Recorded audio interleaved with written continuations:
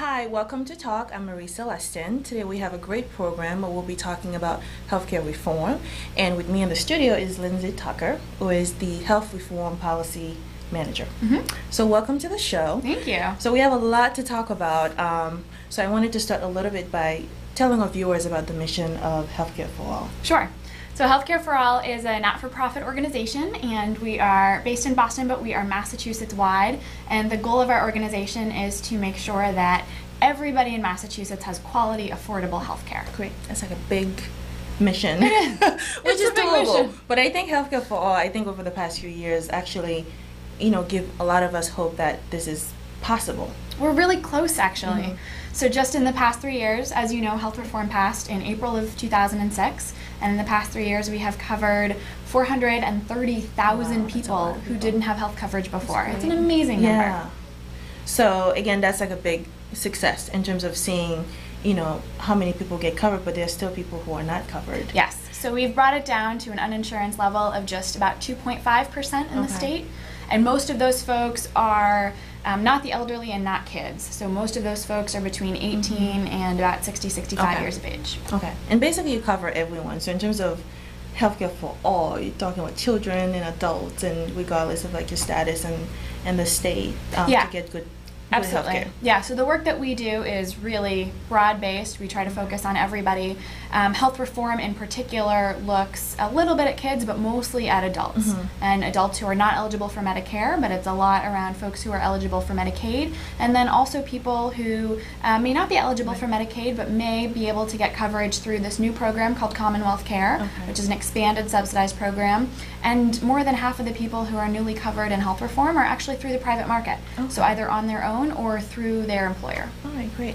So before I go, because I know we're probably going to talk forever, I wanted to show a clip about the recent, the current bill that you're working on, and to see one of the residents who testify to sort of get that, to get support for that in the House. So I think what you're going to be looking at is looking at the budget. Okay. And so this issue has come up in the past few months. The budget is the only law that the legislature has to pass every single year, and they passed it at the very end of June. Okay. And the one issue that we're focused on most right now, which, yes, I could talk Yeah. about forever, I know. is making sure that everybody has coverage. Great. And so there's an issue right now, 30,000 legal tax-paying documented folks, immigrants in Massachusetts, are threatened with losing their coverage. Okay. And so if it's the clip that Yeah. I'm thinking about, So that's the one. it's a man named Eugenio who is in this category, who currently has Commonwealth Care, and who may lose it depending on what the legislature decides. All right, so let's watch that very quickly.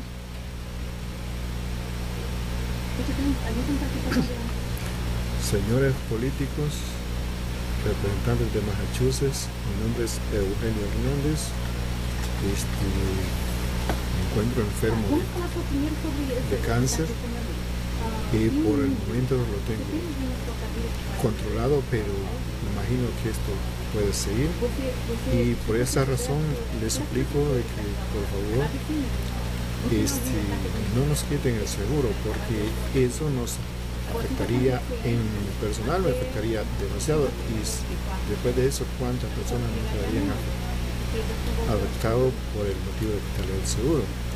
Entonces esa es la razón, es porque yo les suplico que si pueden, o mejor dicho, les suplico que no nos quiten el seguro, porque nos ayuda mucho. En el caso mío, yo me siento, desde que recibí la carta que me van a cortar el seguro, yo me sentí completamente mal, porque soy una persona que he trabajado fuerte en este país, he pagado todos mis impuestos y no lo veo justo que nos corten el seguro. Así que les suplico de favor que no nos corten el seguro. Solamente.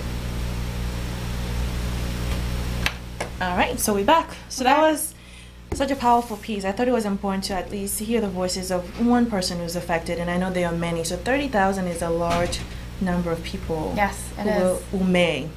Yep, and That's over covered. 500 of them are right here in Cambridge. Yeah. Wow. So Yeah. that's a lot. So that's what we're trying to change in terms of to make sure that doesn't happen. Right. Okay. So we've heard from lots of folks. We've heard from Eugenio, and we want to make sure that he can keep his coverage Right. to keep him healthy and to make sure that he doesn't get sick again so that we can catch that cancer early rather than later. And we've also heard from folks, there's a Bangladeshi man named Bazlul Wahab, and he came and spoke to us about his 63-year-old mother who may lose coverage